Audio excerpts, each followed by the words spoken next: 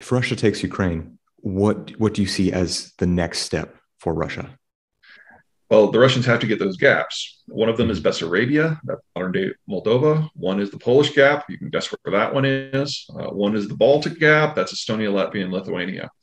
So once the Russians are done with Ukraine, once it's pacified to their satisfaction, they will push on and there will be a direct NATO Russian confrontation.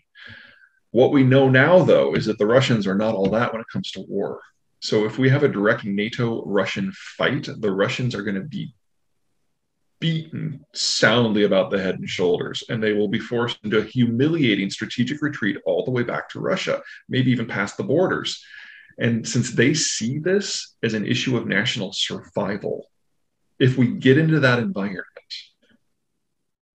they will probably escalate and they will probably bring nukes to the party.